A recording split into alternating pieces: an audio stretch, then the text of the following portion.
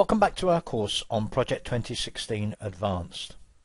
In the previous section I discussed some of the key points around project consolidation, the reasons that you might want to split projects up and the reasons why you might want to join projects together.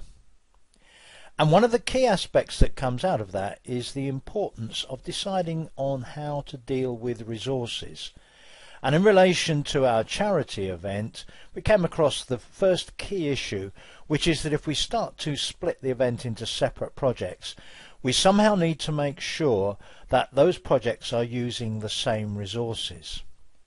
And so what I'm going to cover in this section is how to set up a resource pool and how to share the resource pool between a number of projects. My starting point for this section is the ending point for the preceding section.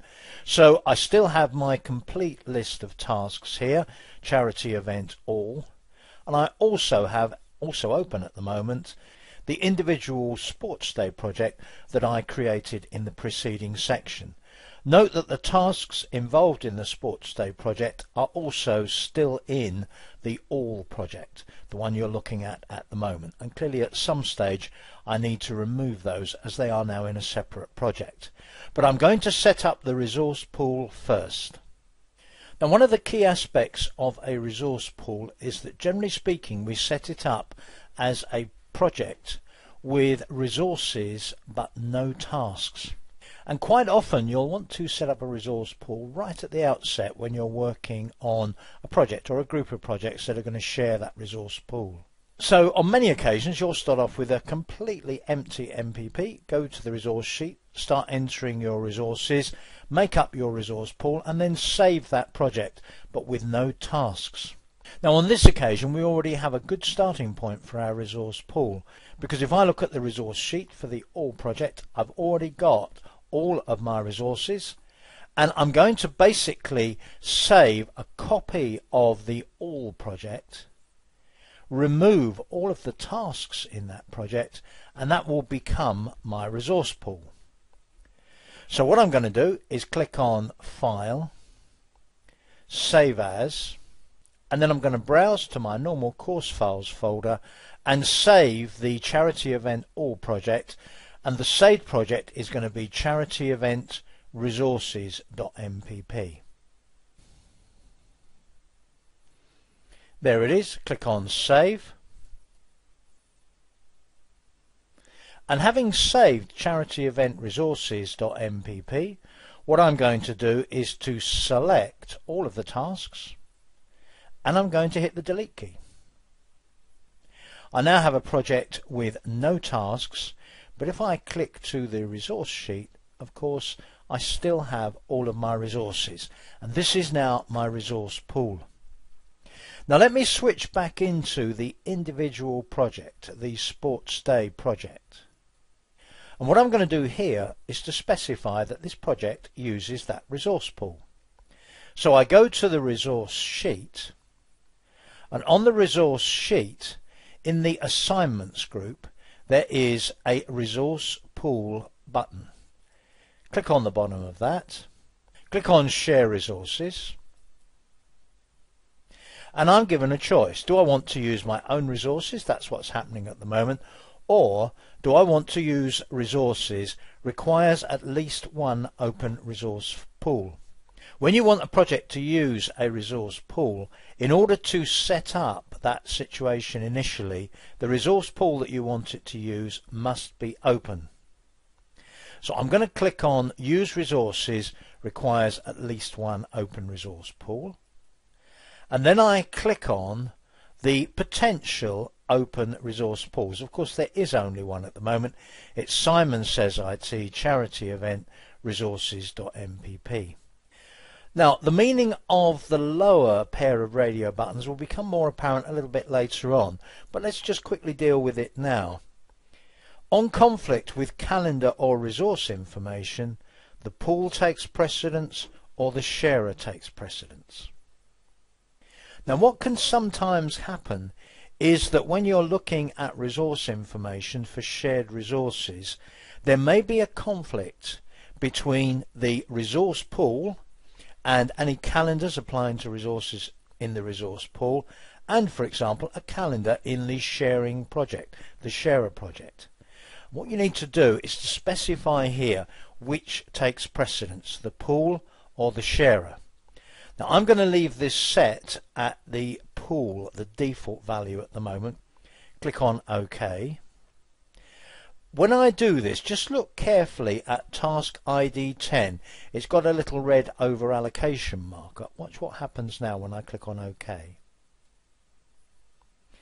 Now you should recall from the preceding section that the reason it showed over allocation here was that when this project was created, by copying and pasting part of the all project, new resources were created, and although I require more than one volunteer on that particular task 10, the resource that was created in the resource sheet for the specific sports day project only had one volunteer resource, the default value, and therefore we have an over allocation issue.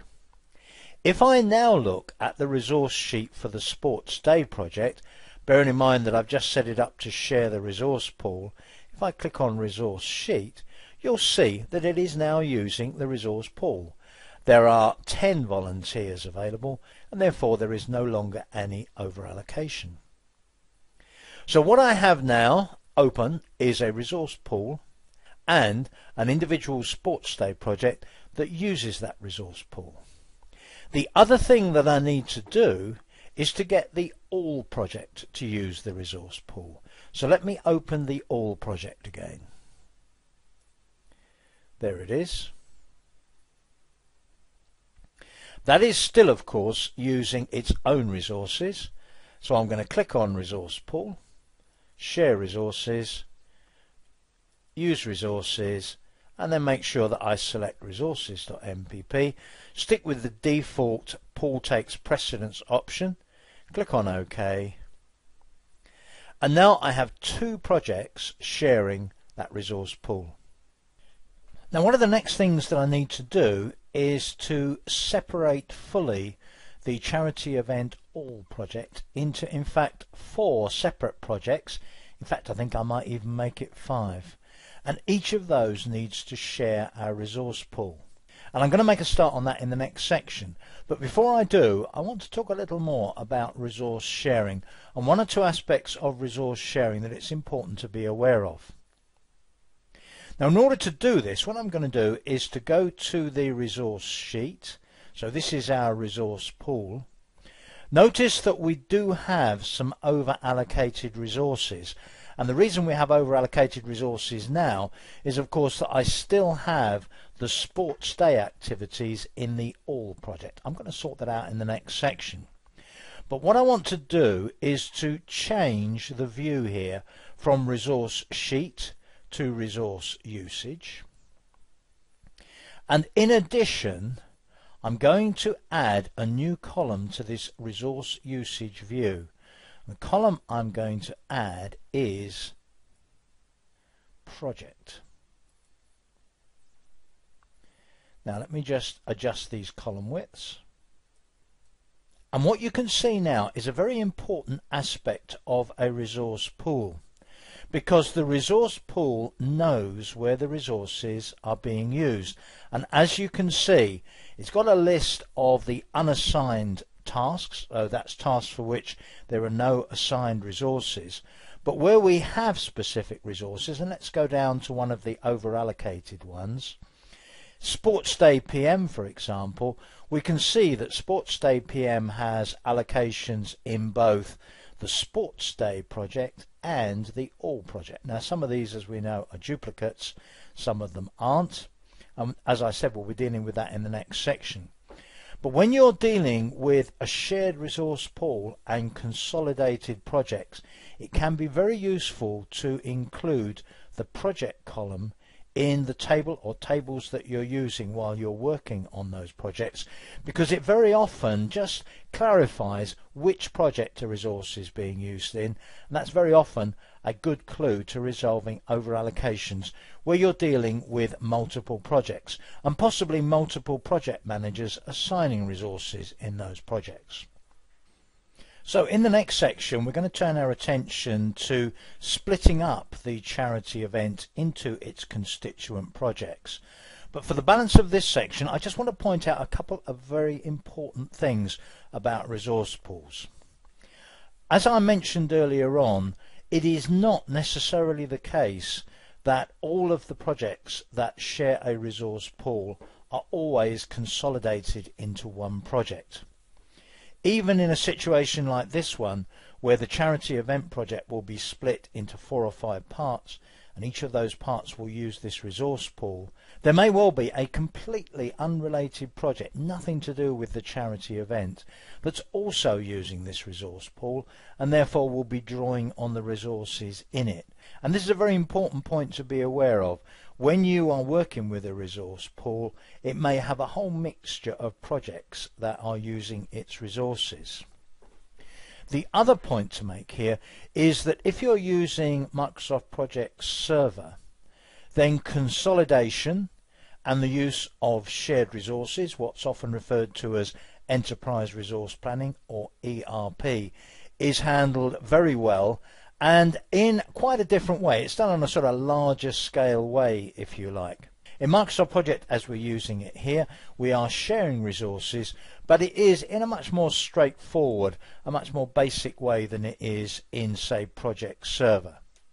So if you are going to move on to use Project Server, you'll need to find out about its specific ways of sharing resources. And the other thing to bear in mind in relation to that is that the sharing features of Project Server currently require Project Professional and not just Project Standard. So that's something else to be aware of. But back at our course, what we're going to do next in the next section is to split the charity event into its constituent projects. I'll see you then. Hi, Anderson here. Thanks for watching. If you need additional Project 2016 training, get our free 3-hour course for beginners. Click the Get My Free Course button on the left. I'll see you next week with additional videos.